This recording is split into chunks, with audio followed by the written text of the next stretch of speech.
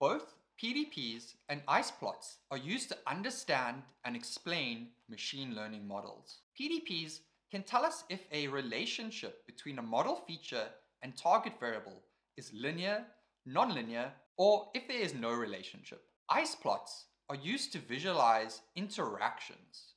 Now, at first glance, these plots may look complicated, but you will see that they are actually constructed in a fairly intuitive way.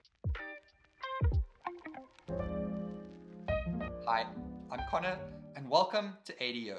In this video, I will take you step by step through how PDPs and ICE plots are created, discuss what insights they give, and we'll end by explaining the mathematics behind PDPs. Now, understanding the maths is not strictly necessary to understand the method, but it is useful for understanding a method we'll discuss in a later video, Friedman's H-statistic.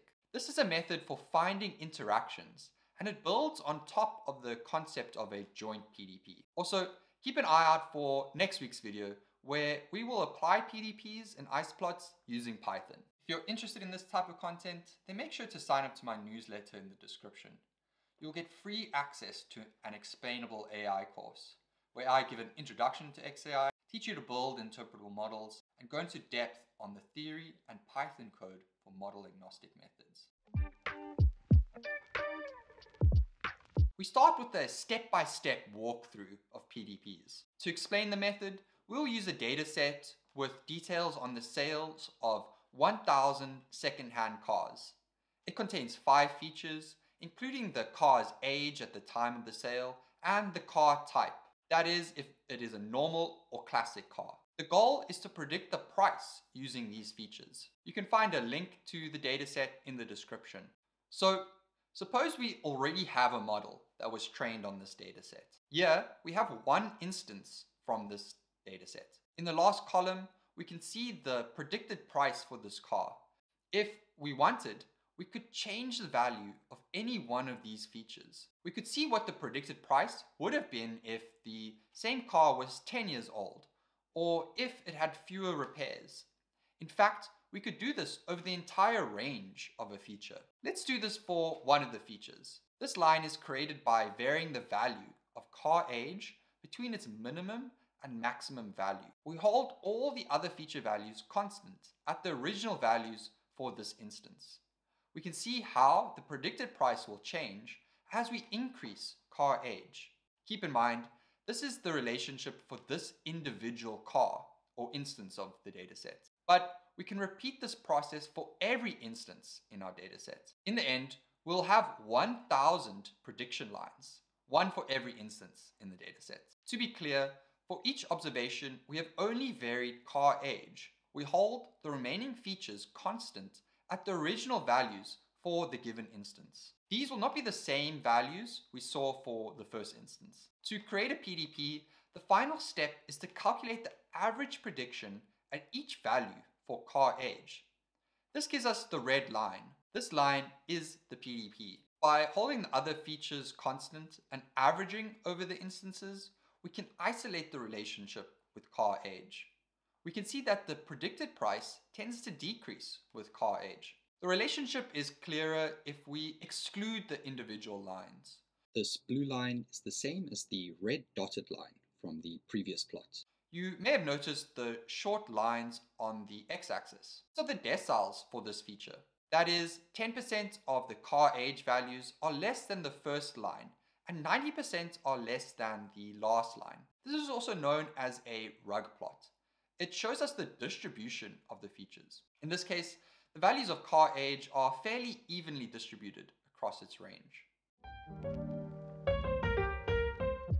Okay, that's how we can create a PDP. Now, let's see what it can tell us about our model. A major benefit of PDPs is they can tell us the nature of the relationships captured by the model. That is, if a feature has a negative, positive, nonlinear, or even no relationship with the target variable. Let's see how some of these are visualized by a PDP. Here, we can see an example of a PDP where a feature has no relationship with the target variable, or at least an insignificant relationship. It is the plot for the feature that gives the age of the previous owner. we can see that the partial dependence only changes by about $15 as we vary owner age. In general, if a model does not use a feature to make predictions, its PDP will be flat. If a feature has a linear relationship with the PDP, we will have a straight line that has either a positive or negative slope. In this one, we can see that kilometers driven has an approximately negative linear relationship with the predictive price. At the very least, we can see that the relationship is monotonic.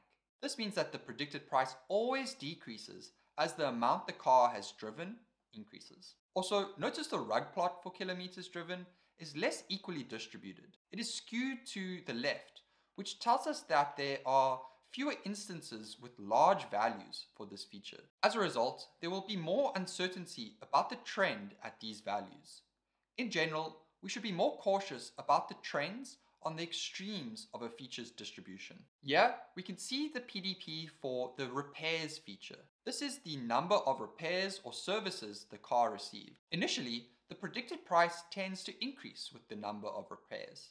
Perhaps we would have expected a reliable car to have received some regular maintenance. Then, at around 16 or 17 repairs, the price tends to decrease. Excessive repairs may indicate that something is wrong with the car. Whatever the reason, we can see that the predicted price has a quadratic relationship with repairs. From these plots, we can already see some complex relationships. However, these are the average trends. We cannot tell if the relationship will be different for a subset of instances. This means we cannot tell if any interactions are influencing the predictions. For this, we need ICE plots. So we've actually already seen an ICE plot. It is a plot of all the individual prediction lines. We can get a clearer interpretation by centering all the individual lines. To center a line, its starting value is subtracted from every point on the line. This is why they all start at 0. After doing this, we can see that not all the individual prediction lines follow the same trend. We can see this clearly when we add the PDP. Most of the lines follow the general trend. However, some of the higher lines increase. This suggests that for those observations, price has the opposite relationship with car age.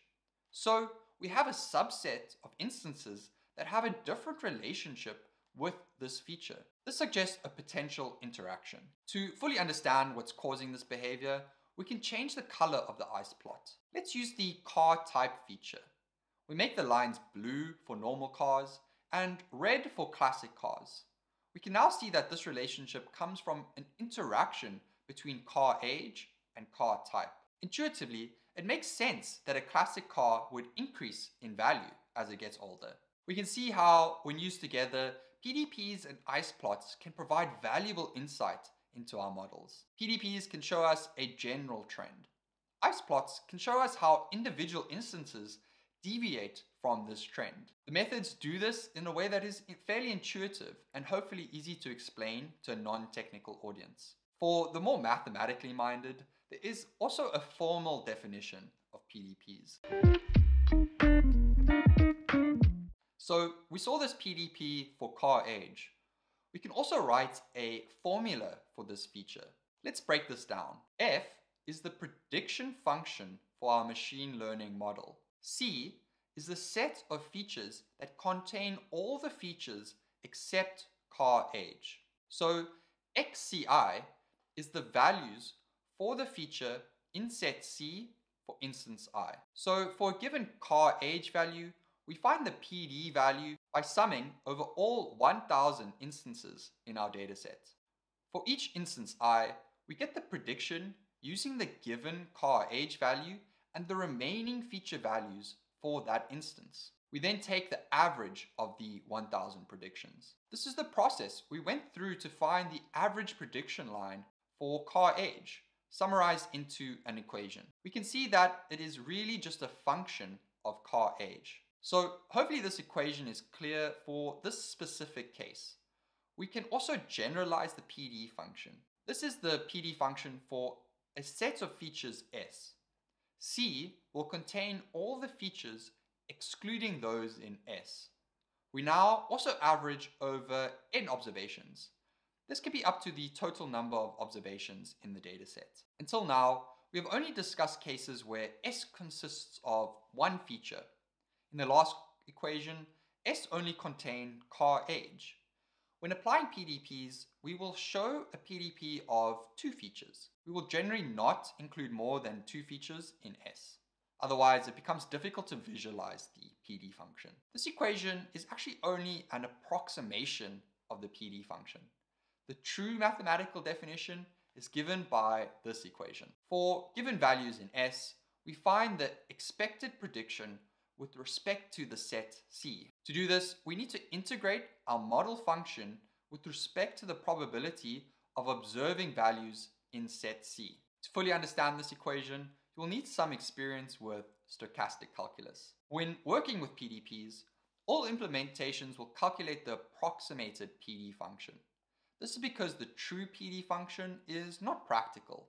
Firstly, it will be more computationally expensive to implement than the approximation. Secondly, given our limited number of observations, it is only possible to approximate the probabilities. Lastly, many models will not be continuous functions, making them difficult to integrate. As mentioned, keep an eye out for next week's video where I'll show you how to apply these methods using Python. And if you're interested in the theory behind other explainable AI methods, then check out one of these videos. Also, remember, you can get free access to my XAI course with a link in the description.